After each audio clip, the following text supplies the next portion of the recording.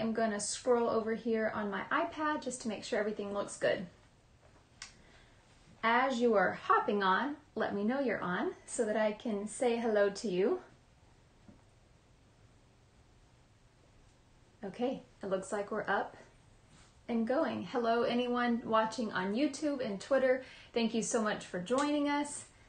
My name is Mallory, and I will be sharing today's devotional. It shows a few people hopping on this morning, but I can't quite see who. So, Xavier, good morning. Thank you for being so faithful and watching. Hi, Lainey.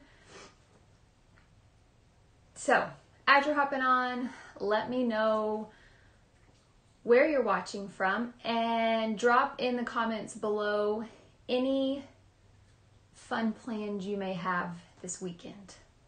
It's beautiful fall weather and I'm loving it. Good morning, Kaisha. Good morning, Q. Miss Amy. All right. So this week we have been talking about miracles of Jesus. The miracles of Jesus. It's in the Word, and it is so good to go back, read through them, and see how He worked then and that He still works in those ways now. So all this week, the devotionals have been fantastic. We're going to do today, and then someone will hop on tomorrow and wrap up the week of speaking about miracles of Jesus. We are vaccinating the cows tomorrow.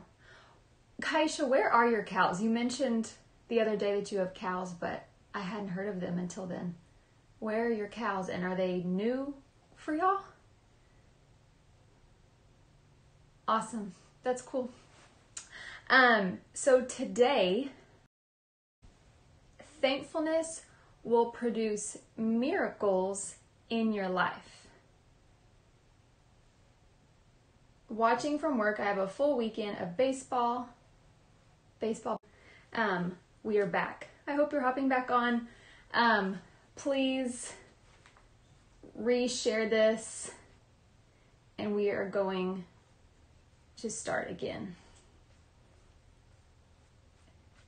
Welcome to Salt Shaker. We are talking about miracles of Jesus.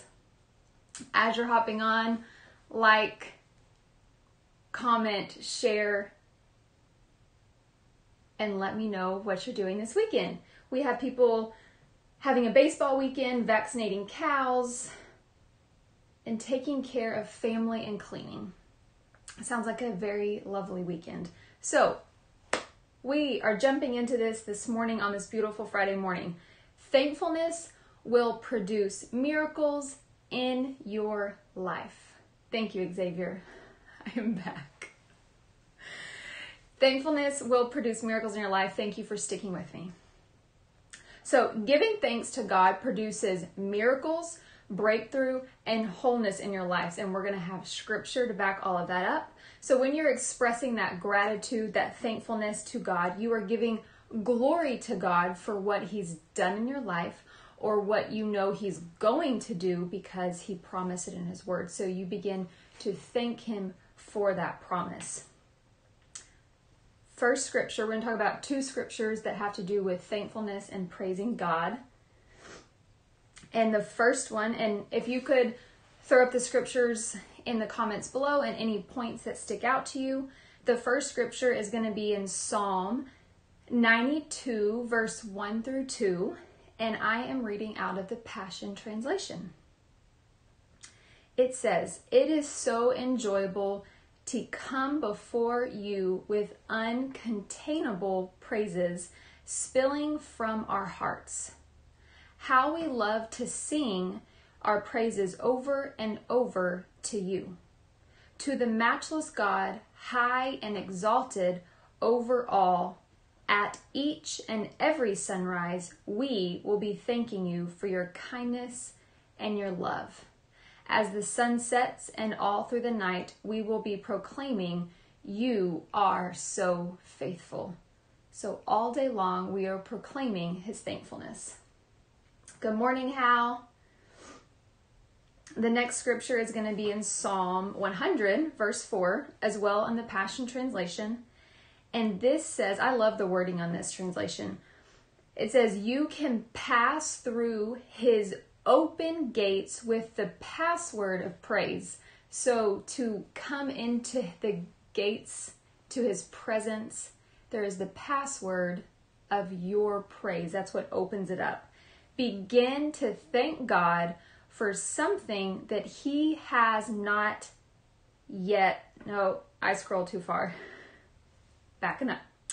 You can pass through his open gates with the password of praise, come right into his presence with thanksgiving, come bring your thank offering to him, and affectionately bless his beautiful name. So our praise is what enters us into his presence. It is an offering from us to him, a sacrifice to his, bless his beautiful name. So the word of God says that we can see in these past two scriptures that giving thanks is a good thing. It's a good thing. We can see that.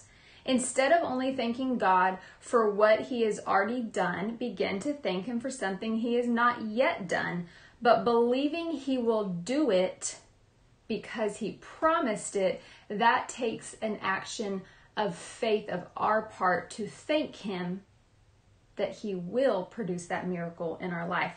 An example of faith and healing in Matthew, I'm going to flip there real quick. In Matthew 9:29, when it talks about Jesus healing, opening blind eyes, Matthew 9:29 says, then he touched their eyes and said, according to your faith, let it be to you. So they came to him knowing that he could do it, and he said, do you believe you can do it? And they said, yes. So according to their faith, they were made whole. So we are jumping in to two different biblical examples of thanksgiving producing miracles in people's lives. So first point is Jesus healing the lepers, and that's going to be in Luke 17, verses 12 through 19. Verses 12 through 19. I'm going to read it in the New Living. It's 11 through 19. The New Living. And also I want to point out some scripture in the Passion Translation. So, as he entered a village, there 10 men with leprosy stood at a distance, crying out, Jesus, Master, have mercy on us. He looked at them and said, go, show yourselves to the priest. And as they went, they were cleansed of their leprosy. One of them, when he saw that he was healed, came back to Jesus, shouting, praise God. Hang on 1 minute.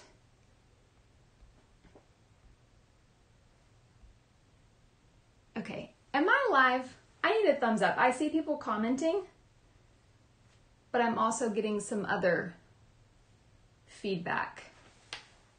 Give me a thumbs up, please, and let me know that I am live.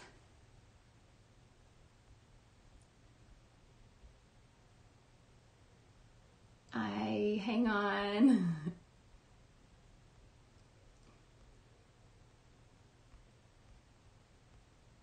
Sit tight just a second. Okay, I'm getting thumbs up, but I'm also getting messages that I'm not live.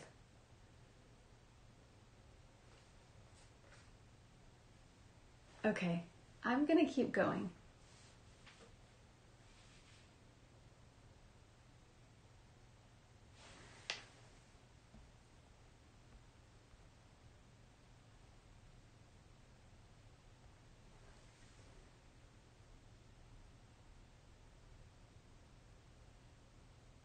Okay. It's still freezing. All right, for those of you watching, I am sorry for the technical difficulty I'm having. I am going to stop it and I am going to start over. So please stay online. I will be right